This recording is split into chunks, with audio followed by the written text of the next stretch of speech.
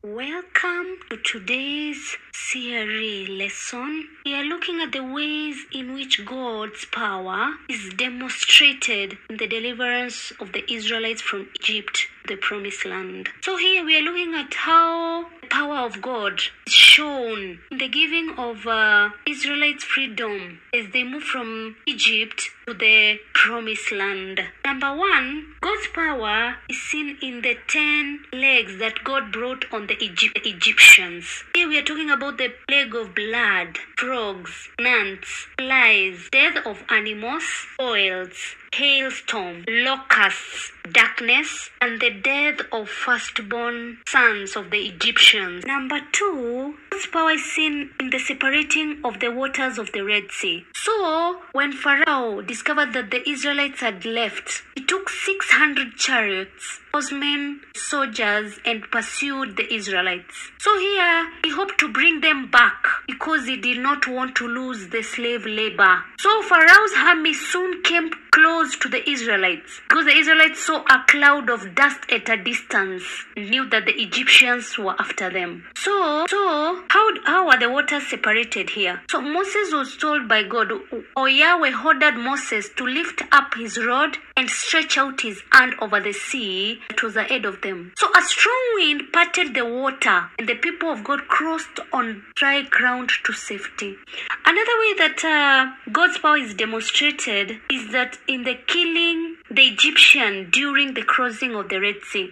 So after the Israelites crossed on dry land after the separation of the water, Pharaoh's soldiers who had also reached the sea began to cross. When they reached the middle of the sea, the water began to flow back and fill the path the Israelites had used. So the chariots and the horses could not move. So they tried turning back, but this was not possible. So God once again told Moses to hold out his hand over the sea, and the waters flowed over the Egyptians until none of them was left alive. So that's how we see in God's power when he killed the Egyptians during the crossing of the Red Sea. Number four, God providing water in the wilderness. So from the Red Sea, Moses led the Israelites toward Mount Sinai through the desert, and soon the people were thirsty and hungry. So Moses sought God's guidance in order to appease the Israelites. So at Mara, the bitter waters were turned sweet after God told Moses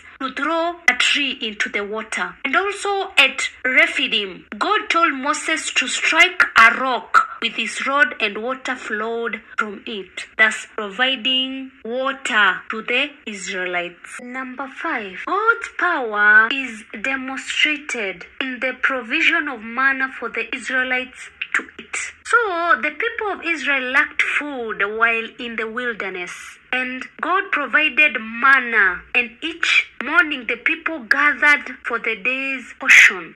Remember that manna was a white seed-like substance that tasted like biscuits made with honey. Number six, there was also provision of quails for the Israelites to eat. The quails came in large flocks. So a quail is a round-bodied bird with a small tail. So these were provided to the Israelites, showing that God cared for his people. Number seven, God gave the Israelites victory over the Amalekites. So while at Rephidim, Israelites were attacked by men from the tribe of Amalek. So Moses had become too old to fight. So he asked Joshua, the son of Nun, to lead the people to battle. So Moses stood on a hill with his hands held out to God in prayer.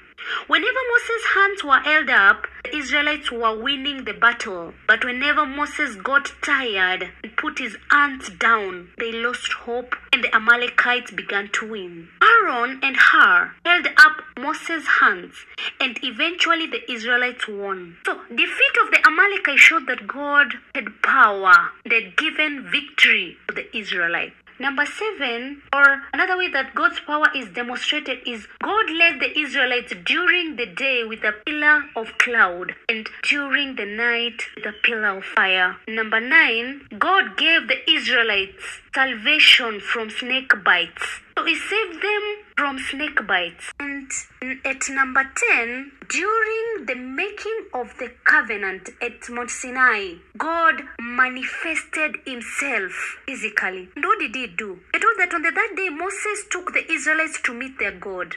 God manifested his presence in form of thunder, lightning, earthquake, and a thick cloud that covered the whole mountain. There was also a loud trumpet blast that made the people tremble. So here is whereby Moses went up the mountain and was given the 10 commandments. So this showed that God had power because he manifested himself. Thanks a lot for subscribing and listening to me. God bless you.